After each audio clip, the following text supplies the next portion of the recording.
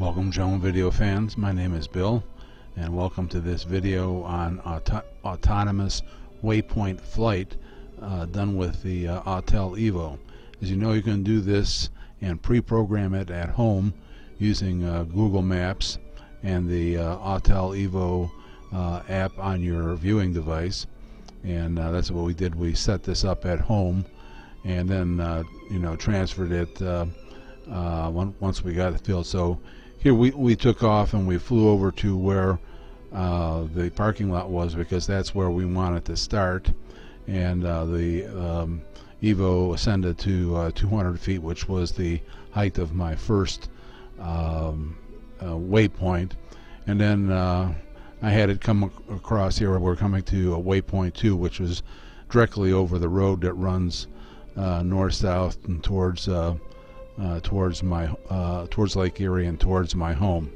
So at this point we are in regular or normal flight mode with the Autel Evo, which means that it's flying at 22 miles per hour. And you can see that there's still a considerable amount of snow.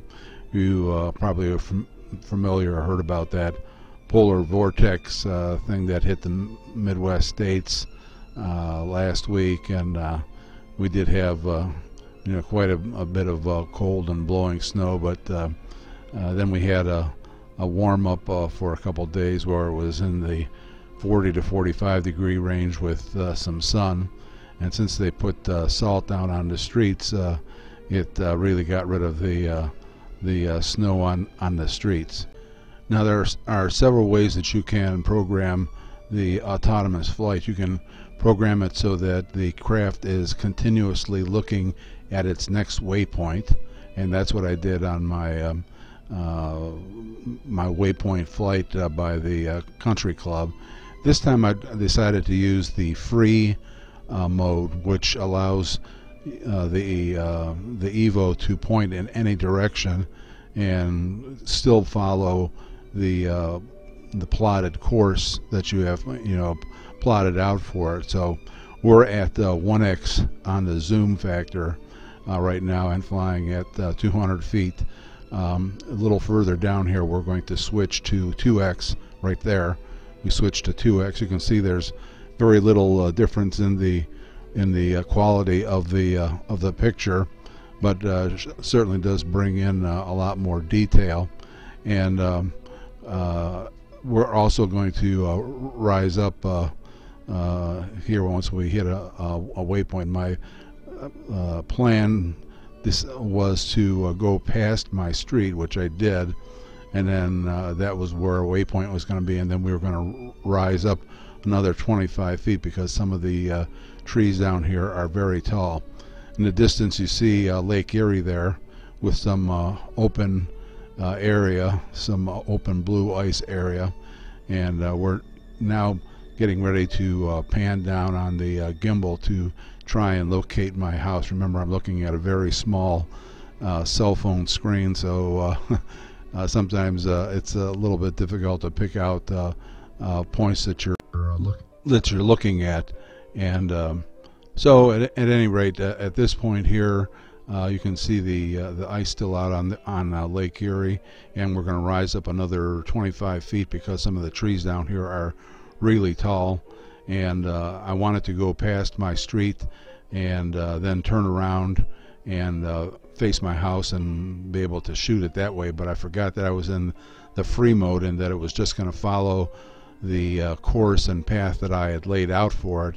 Whether it was flying forward, sideways, backwards, or whatever, it was going to just follow the waypoints. And about this time I realized, hey, wait a second, I got to turn around and manually point this at the point of interest. There are no point of interest, at least at this time, where I could have stuck a point of interest on my house and had the craft automatically point at it, although I could individually modify the waypoints to change the direction automatically, but we didn't have enough experience to do that. The road that you see there on the road. That's the road.